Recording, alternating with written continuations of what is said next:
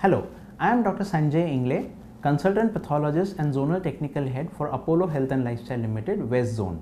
Today I will be talking about interpretation of lipid profile.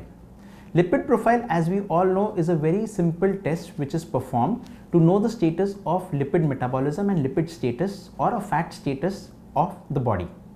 It has three components, total 5 components, of which 3 are measured and 2 are calculated. So the measured components are total cholesterol, triglycerides, HDL cholesterol, and the measured component is LDL cholesterol and LDL cholesterol HDL ratio. Now let's talk about cholesterol first.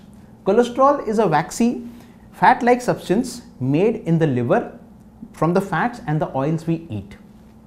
It is important for the production of certain hormones and bile for metabolism of fats. It is also available or a part of the cell membrane of the cells which are there present in the body. But for all these functions, a very minute amount of cholesterol is required.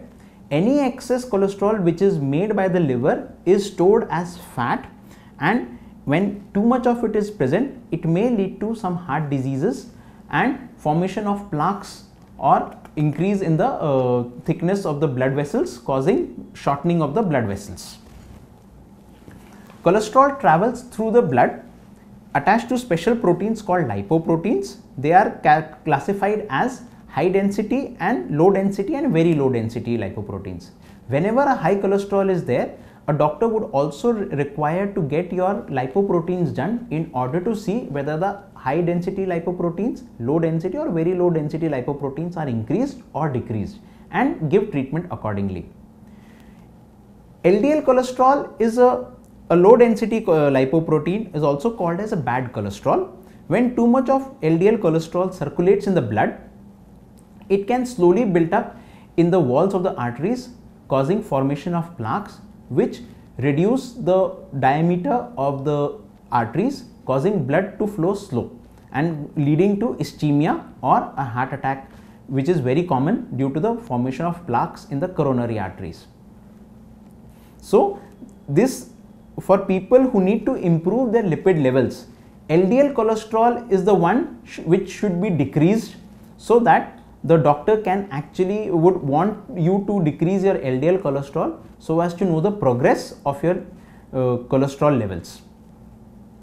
HDL cholesterol or high density lipoprotein is often known as a good cholesterol because high levels of HDL help to protect against heart diseases. It is known that HDL cholesterol carries the total cholesterol away from the blood into the liver, where it is metabolized and excreted.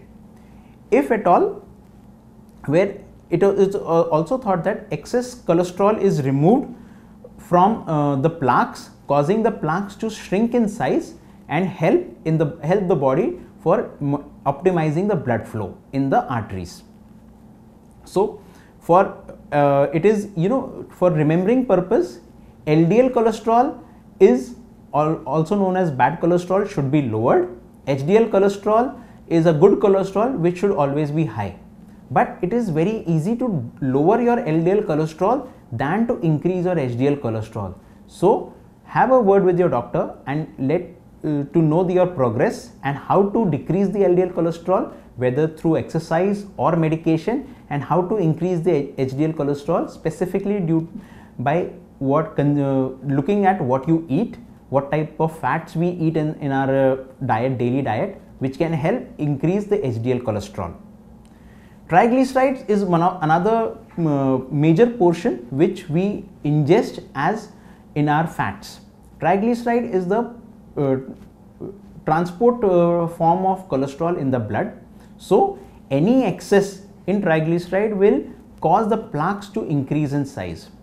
Triglycerides are also increased when a sample is given when the patient is not fasting. The reason is that whenever we have something to eat, the transport form of triglyceride increases immediately, which causes a false high of triglycerides in the blood test. So it is always advisable whenever one goes for a lipid profile test one should be at least 10 to 12 hours of fasting so that the basal levels of triglycerides are seen. The fasting will not have much effect on total cholesterol, HDL cholesterol and LDL cholesterol. Thank you so much.